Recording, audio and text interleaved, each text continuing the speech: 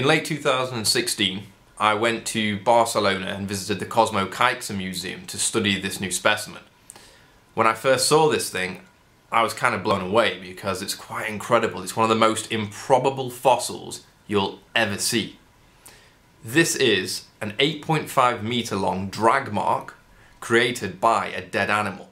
What had happened is you have an empty shell, or at least partially empty shell, where there must have been some gas that remained inside the ammonite shell. So ammonites have this arrangement of gas chambers. They kind of moved a little bit like a submarine up and down using the gas.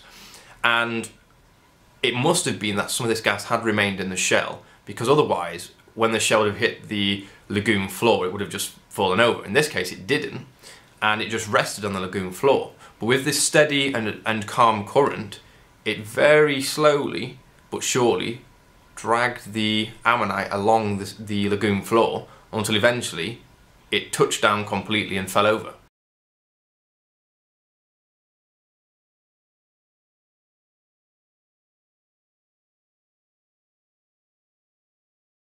The study specimen is about 150 million years old, from the latest part of the Jurassic period.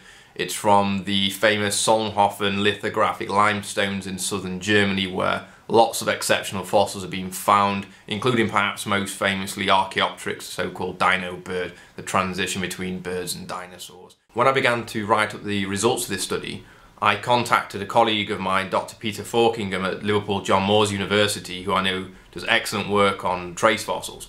And although this obviously isn't a trace fossil, it is something quite different because it's not made by the animal in life. Peter was an excellent person to have on board with this. He did some wonderful stuff with the photogrammetry. But also I wanted to speak to colleagues in Germany, and I got chatting to Dr. Gunther Schweigert from the Stuttgart Natural History Museum, who was also very intrigued by this study. And together, working with Peter, Gunther and also Alex Jimenez from the Cosmo-Caixer Museum, we've managed to bring this new study to life, and I really hope you enjoy it because I find it truly a fascinating fossil.